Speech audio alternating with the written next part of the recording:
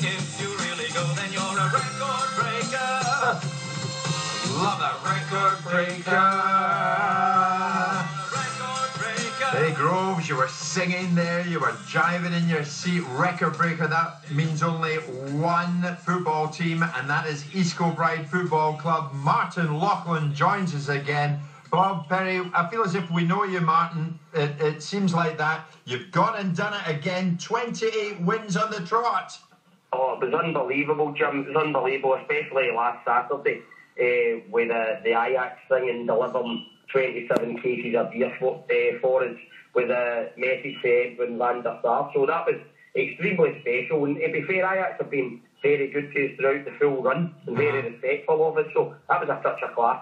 Martin, why don't you try and push it a bit and see if we can get a pre-season friendly against Ajax? Ah, now you're talking. How great would that be?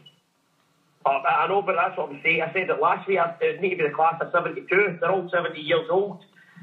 So we don't want to play the first team, no. But it would be great to go over. I think we actually need to do something to go over and thank them because they've been very good throughout this run for East Kilbride. So it would be great to go over and even just meet the class of 72. I think that would be quite special. Martin, why would a bunch of successful footballers want to go to Amsterdam? Why would you want to go to a place like that?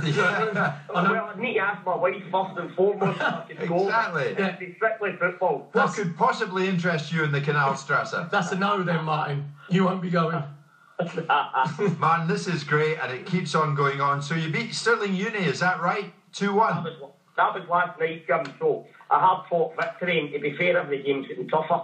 Just with the coverage we've had, everybody's putting in extra. So every game's tough, and it's put up to the 88th minute to get the winner. So just, again, team spirit shines through in the end.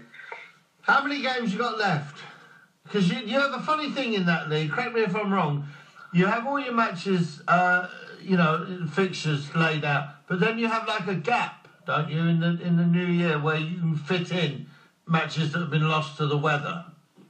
I'm not sure about that. I think we're playing right over the Christmas period. Okay. But we've got a game in Hogmanay as well. On Hogmanay? Yes, so I think we're actually straight through. We're straight through. There's not much break. Who are you playing in Hogmanay? We play Cumbernauld Colts at home. Ooh, they'll be ready for that. Thing is, if it's going to go Pete Tong, that's the day. That could be the day, Exactly. Martin. Martin, we'll get Stranraer next week, 2 weeks in the Scottish Cup, so that's going to be a tough game as well. So Stranraer. going as long as we can. That will be tough, but there's no telling how long this can go on for. Do you begin to think, man, each game you go into now, do you begin to think, well, it could end today? No, I never think that, Jim. I'm always extremely positive because I've got a great group of players and they step up to the plate every time we ask them. Whenever they're asked a challenge, even when they go a goal down, that's not happened too many times. Last night we were 1-8 up to about the 88th minute and they came through and scored again. So it's a special group of players and you tend to find when things are going for you, you get them. If you're at the opposite end of the table, it goes against you. So everything going with us at the minute and we're absolutely delighted.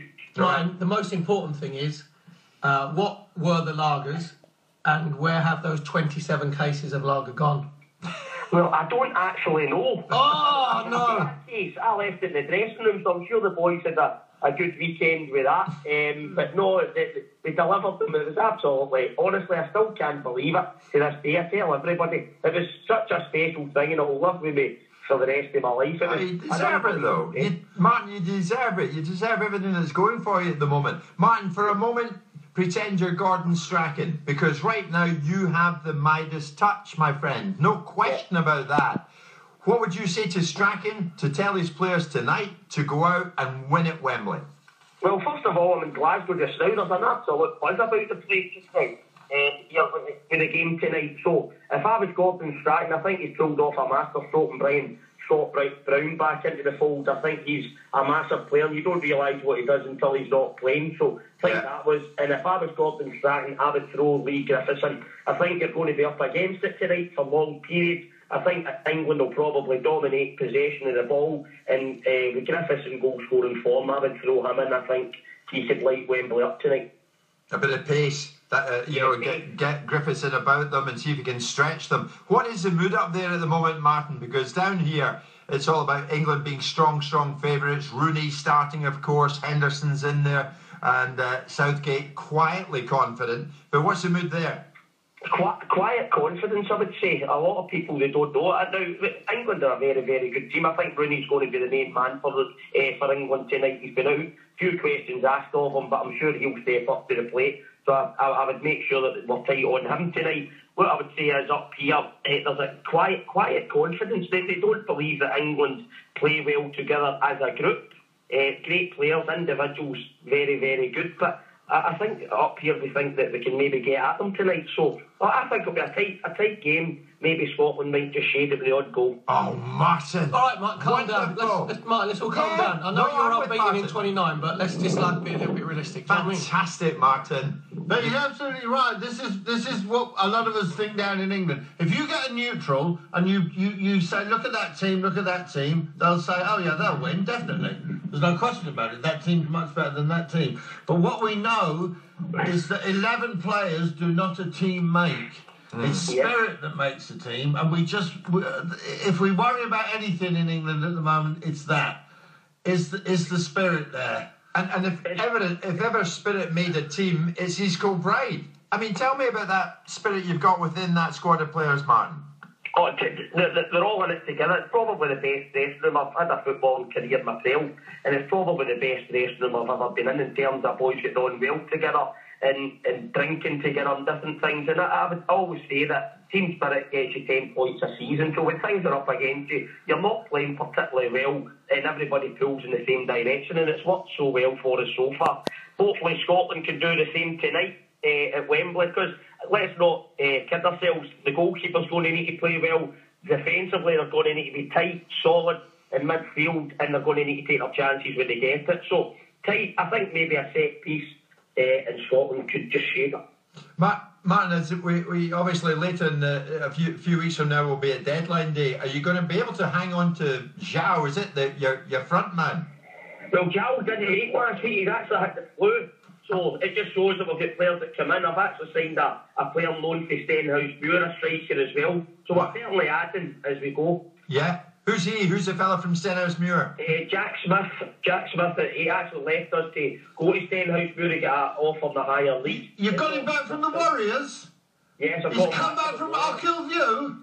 Yes, Whoa. my former club, so they've helped us out. So Jack's back for a couple of months, and let's see how he does. All right, Martin. Never mind England-Scotland for a moment, Martin. Who's next for East Kilbride then? Tomorrow we're playing the Cup again. We're playing Edu Sport down at Alloa's ground, Annan's ground. Annan, we're right. playing them tomorrow, and then we've got a league fixture midweek. So 4 games in 10 days is tough for part-time players, but I'm sure we'll step up to the plate. Martin, players don't feel tired when they're winning. You've won your 20. They do not feel tired. That's it. We just need to keep it going. It's been unbelievable, and thanks to yourselves, you gave us tremendous coverage. It's been brilliant. Oh, you deserve it, Mark. Appreciate it. 2 more wins and you're through the 30 barrier. Let's see how long it goes on. Martin, we're with you all the way, my friend. I wish you were with me in the studio because I feel totally outnumbered down here, as I always do. And on the day of England-Scotland, I could do with you here, my friend. But terrific, Martin. Well done. Cheers, Mark. Keep it going. Luck to the guys. Thanks so much. Thanks. Bye. We've said it so often, but how could we not cover this story like we've covered it? What a wonderful story it is, Perry. You have to, and what Bob said, there's a bit of snobbery about, it's not, league football, and it's not like they call senior football. Come on, but it's you've beaten the university, and you've beaten the Strollers, Civil Set and Whale Welfare. But these are good, solid little teams. Yeah. It's not Sunday, it's not Sunday morning. Yeah, but when they're not down on the marshes, or if you've got a card, you're in the team. Yeah. These are, the proper teams. When they say they beat the university, those university lads will be training probably 3 or 4 times a week. Do you know what I mean? So they'll be as fit as any So now the question side. is, can Scotland take that East Kilbride spirit into Wembley tonight? You bet they can. Jim White on talkSPORT.